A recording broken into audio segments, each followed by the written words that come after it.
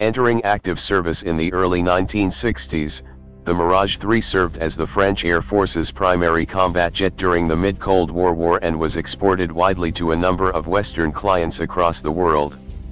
The fighter was a much cheaper alternative to the elite US F-4 Phantom, and though it lacked the cutting-edge capabilities of the lighter and more versatile US F-5 Freedom fighter, it still proved a popular export to a number of states.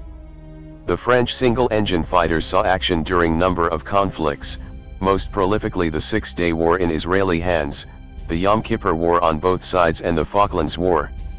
Shortly after its induction, the fighter was developed into the Mirage V, an attack jet based on the same airframe.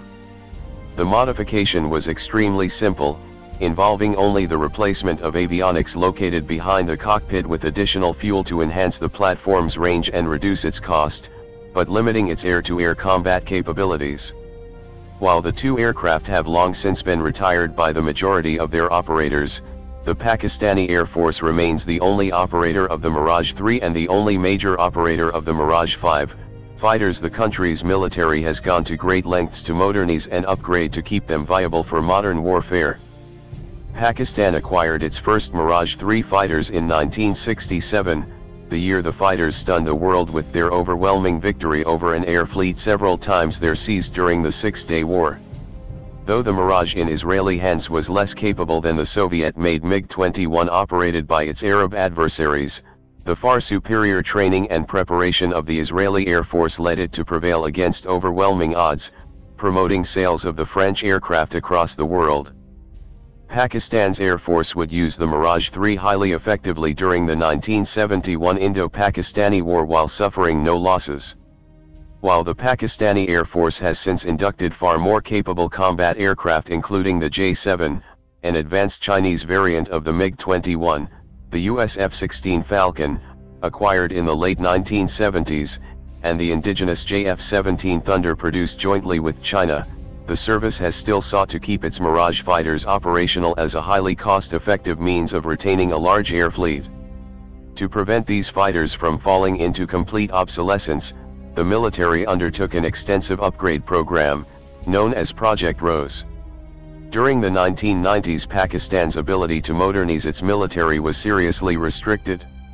With the country's strategic importance as a partner of the United States having declined substantially following the Soviet Union's collapse and the fall of the Democratic Republic of Afghanistan, the United States placed an economic and military embargo on the South Asian state to press the country to give up its nuclear weapons program. With no more deliveries of new F-16 fourth-generation fighters, and a shortage of spare parts to service existing jets, Pakistan's decision to modernize its Mirage fleet was a step towards greater self-reliance.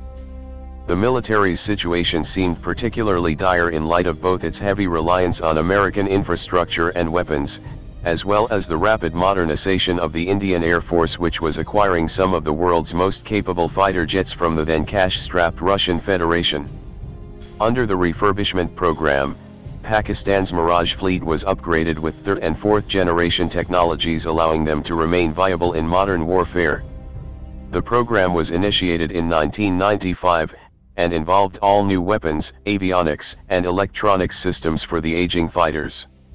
With the Pakistani Air Force fielding approximately 200 Mirage fighters, the military could afford to invest in developing a modernized variant for the fighter to be applied on a large scale.